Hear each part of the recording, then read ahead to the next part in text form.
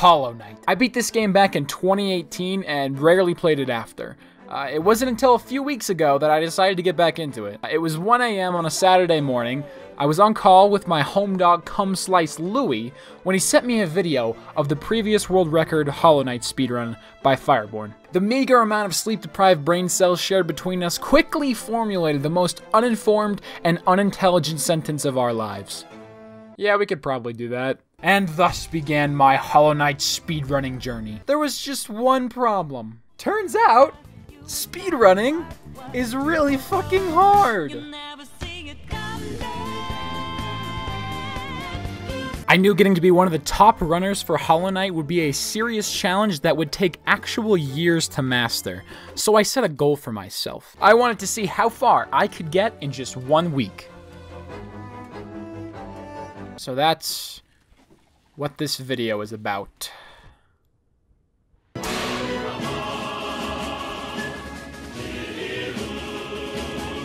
Day 1 started with me watching top speedrunners such as Fireborn and Pest. This is my first time ever speedrunning a game, and it's also my first time playing Hollow Knight in a while. So yeah, I died a lot.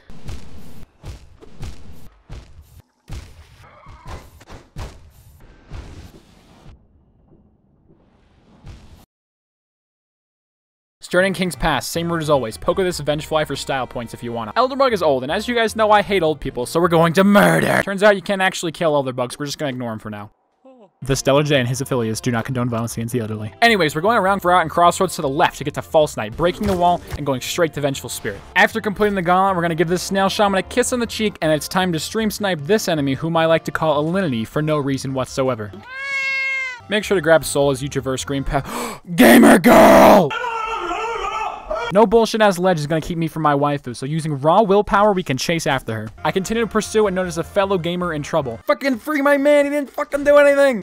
Reddit karma. With my newly acquired gamer wisdom, I calmly approach Hornet. When is Silksong coming out, you bitch? I grab a cloak off of what I assume can only be a metaphor for Team Cherry's Twitter before waking up from my dream of ever talking to a woman. With a newfound lust for blood, we speedrun our way down Fungal Waste where we yoink a Mantis Claw. Once again, I'm going to wake up from my fantasy world and kill an expecting mother before making my way over to the Dream Nail and nailing all the parkour first try. Straight down we get to the City of Tears where we're going to grab a few souvenirs and commit a few murders for money before taking on the Watcher Knights. Old person. Now that we successfully eliminated oldie number 1, we're going to sell his shit and take a stag to Dirtmouth where we can spend our dirty money. Next, we're off to Crystal Peak, and after parkouring away to the Crystal Heart, we bench warp back to Dirtmouth, and it's time to speedrun over to the Teacher's Archive. Oh, whoa, we're halfway there. Oh, whoa, no, this is your bolts there. With whatever that was out of the way, it's time to zoom over to the Queen's Garden. Fun fact, on 1.2.2.1, this enemy just straight up cannot hurt you. Why are we still here? Queen's Garden conveniently connects up to Deep Nest, where our third and final geyser is. Hey bro, watch your jet. Watch your jet, bro. Watch your jet! And after beasting on the beast, all we have to do is take a stag back to Dirtmouth and beat the game.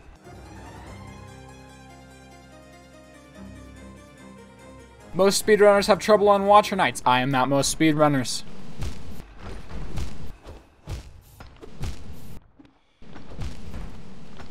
Fight back! Fight back!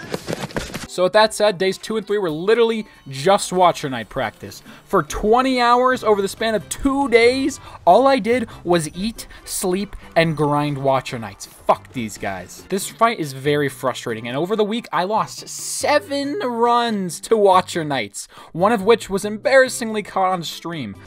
Shit. Follow me on Twitch.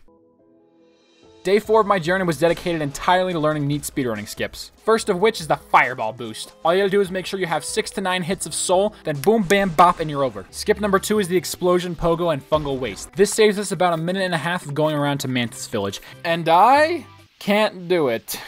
I can't seem to get the timing down, so I usually elect to just take the 1.5 minutes and go around. I have failed you all. Skip number 3, the Shade Skip. In this area of the Garden Crossroads, we can bounce on our shade and make it up to this ledge. But of course, to do so, we must first commit suicide on this bug. Make sure you're to the right of this doorway or the shade won't spawn in the right spot. Skip number 4 is going to be the Monarch Wings skip. Again, super easy. It's literally the exact same movement as the shade skip. But instead of our own decrepit corpse, we're jumping off of some gothic furniture. Or decoration. I don't know what this is. Skip number 5, fuck the floor, we're hitting the switch from beneath. It's awesome and it saves like 5 whole minutes of doing a shitty, annoying ass, bullshit fucking gauntlet. Whose idea was it to put this fucking red guy down here? Who is— Skip number 6. After grabbing the crystal dash from Crystal Peak, we can come to this spot in the Forgotten Crossroads, and with a little bit of timing, we can say fuck you to acid and completely skip having to grab Isma's Tear. The real value of this is not having to go through fucking royal waterways, which to me is a treasure worth more than its weight in gold. Okay guys, it's day 5 and it's time to practice the final skip of the run. The Queen's Garden acid skip. Da Vinci?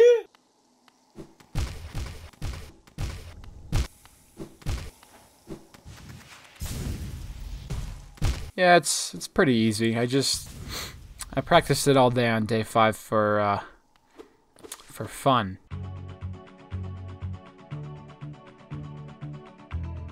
You read correctly. It's day 6 and it's finally time to boot up the stream, learn how to use this fucking live split shit, and then actually play the game. There wasn't a whole lot to say about this run other than that it was slow as dirt. Is dirt slow? Why did I write that? I struggled a bit with the shade skip and I messed up the parkour a few times, and I actually decided to get the nail upgrade this run to make things a little bit easier because I was a fucking beta bitch.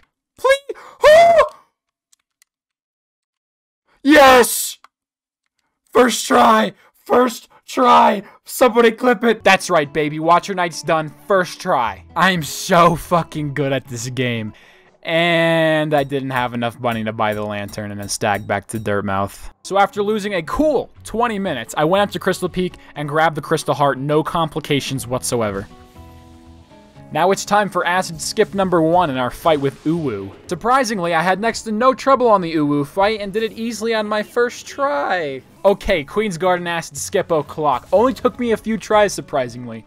And I didn't have much trouble in Queen's Gardens either. And then I went to Deep Nest.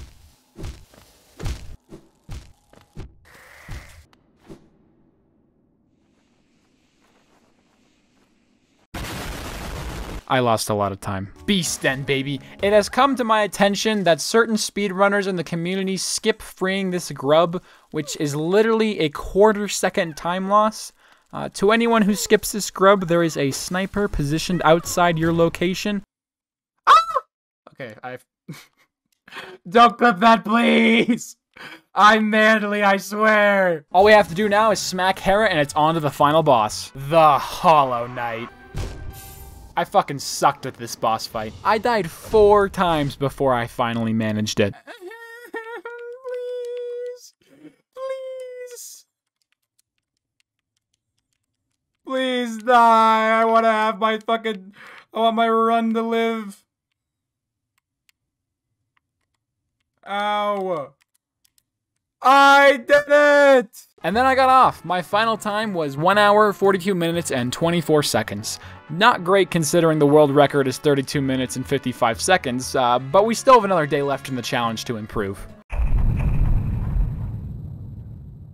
It's the final day of our challenge, and it's time for our last official run. I did an unrecorded practice run and then started the stream. It's pretty much the same as our previous run except for a few things. Number 1, my movement is better. Number 2, I have that shade skip down now. You guys all ready to see an epic speedrunner skip? It's gonna be really cool. It's gonna be really cool.